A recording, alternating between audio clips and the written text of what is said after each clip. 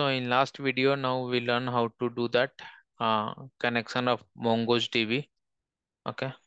So now I will go ahead and we can, in last one we did this one. So now we can try to do that, how to fetch that data from there. Okay. So I will go and create one more file and I will give that get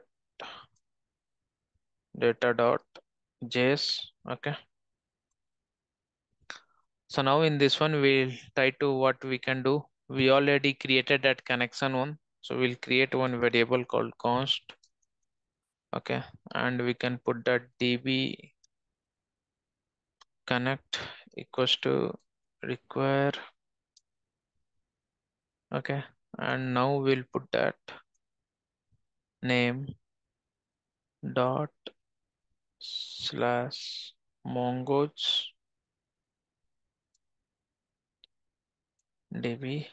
Okay. So mongodb we already created. So we going to import this one here so that we will get all those connection directly. Okay. And now I will go ahead and create one function that called main. Okay. And I will make this one as async. Sorry, async, because we're going to get that promise as a return. So we'll make that async and then I will make that arrow function. Okay. So now in this one, I will try to do that. Let data equals to await, because we know it will return promise. So I will put that now db connect. Okay.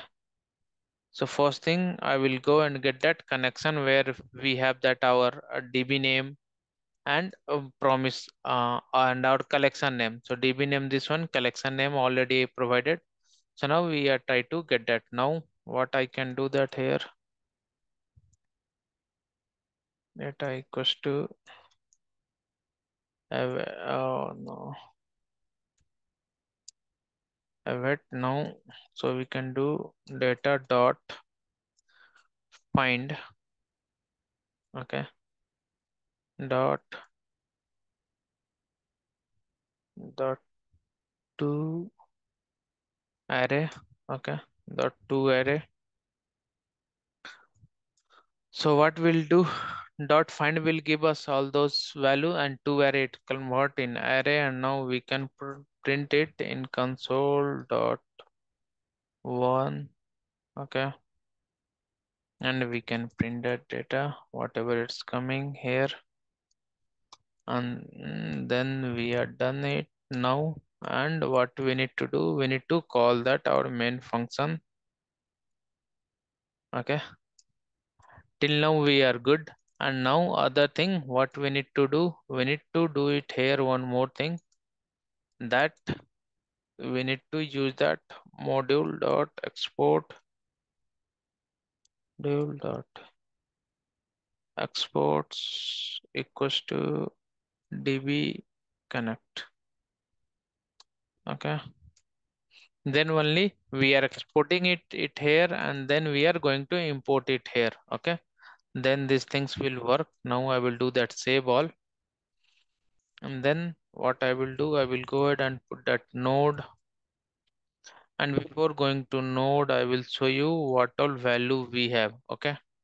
So I've already connected this one, e-commerce and product. And if you can see, I have as of now 7 record in this collections. Okay. So now if I go ahead and now try to run node dot slash get dot js. Okay. So you can see all those names are printing it here, right? M40, Samsung 250, XYZ, ABC 12. So if you go and see it here in the same way, it's everything is here. Okay.